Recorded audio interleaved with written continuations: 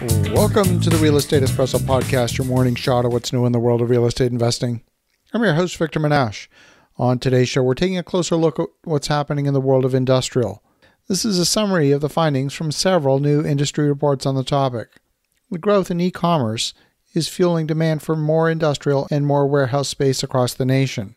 The rise in groundbreakings translated to the delivery of 310 million square feet of new industrial space over the past 4 quarters ended in March of 21. The most activity was across the Sun Belt and the Midwest, including Dallas-Fort Worth, Houston, Chicago. Those three accounted for nearly half the space delivered nationally. The exponential growth of e-commerce during the pandemic and recent migration trends have supported a restocking of the pipeline. And as of May, 436 million square feet of new construction was underway, with another 160 million square feet of industrial space that's proposed in the pipeline.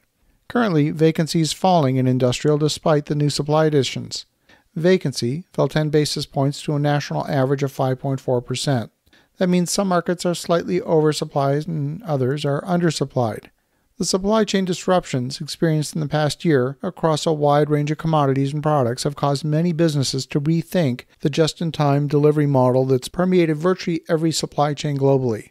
Minimizing inventory in the channel has been the name of the game, but in a case of careful what you wish for, many industries have indeed minimized their inventories down to zero, and the number of products that I've tried to order in the construction industry that are out of stock is astounding. Lead times are elevated across the board.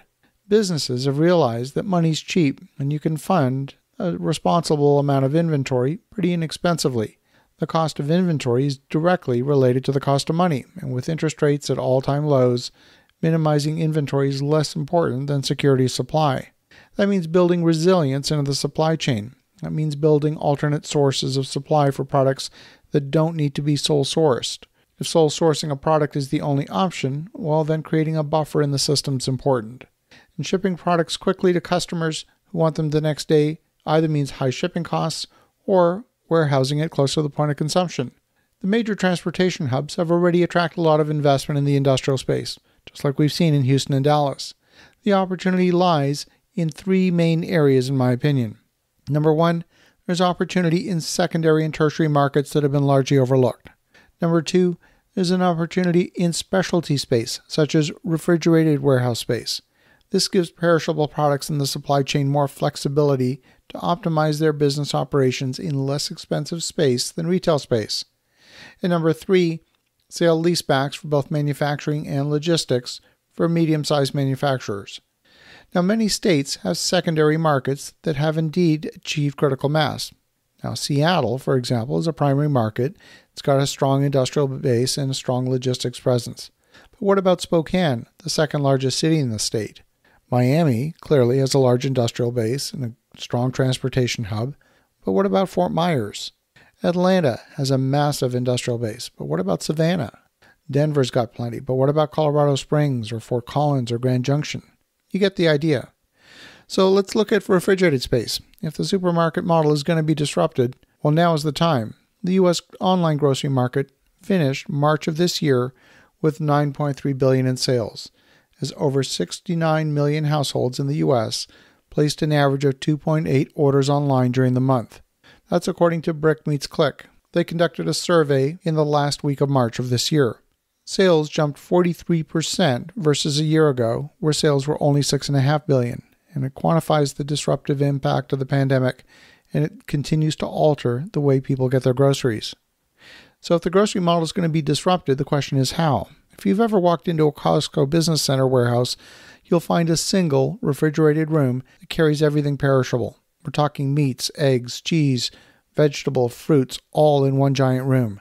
The non-perishable products are elsewhere in the warehouse.